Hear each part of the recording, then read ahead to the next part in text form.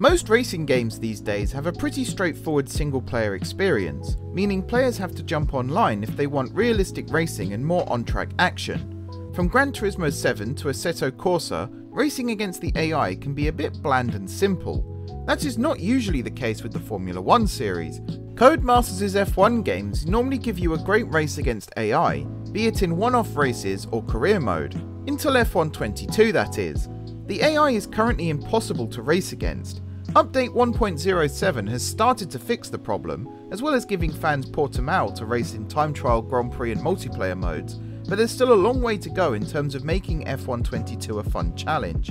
I'm Mark from Racing Games, and today I'm here to ask just what is going on with F1 22.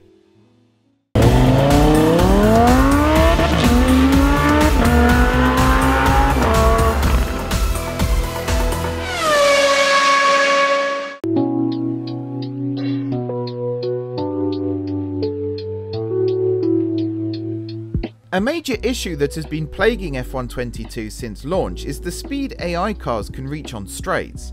This was not apparent in review builds, where the AI felt similar to previous years, but since release, players have been watching the AI simply fly away from them on straights. It's not immediately noticeable on some tracks, but we were losing around 0.8 a lap against the AI on the main straight in Baku, making the race a frustrating and pointless exercise.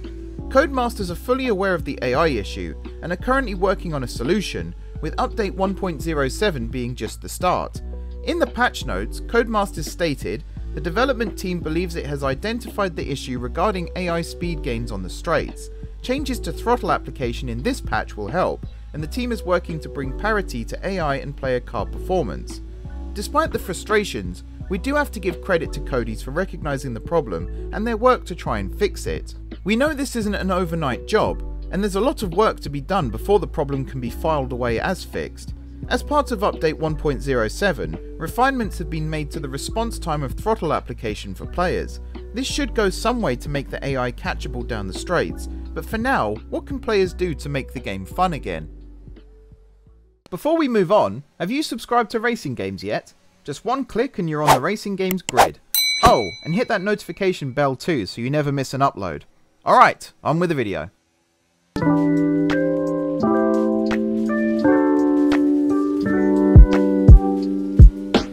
Firstly, there's Portimao.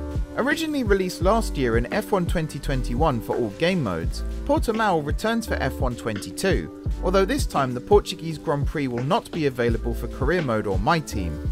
So you will be riding the roller coaster solo, but it's still a nice touch to bring back Portimao, especially considering it's not on the real life calendar this year.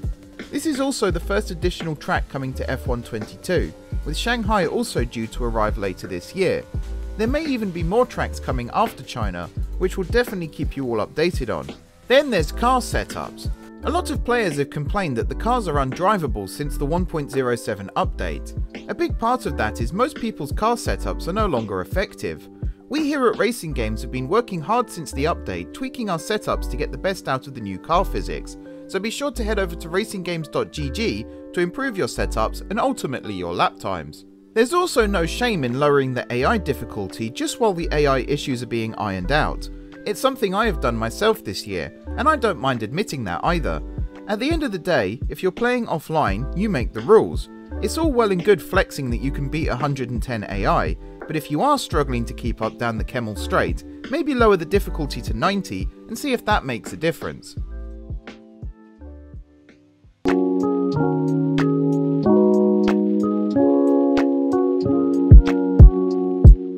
Before I wrap up this video, there's just one more thing I want to talk about.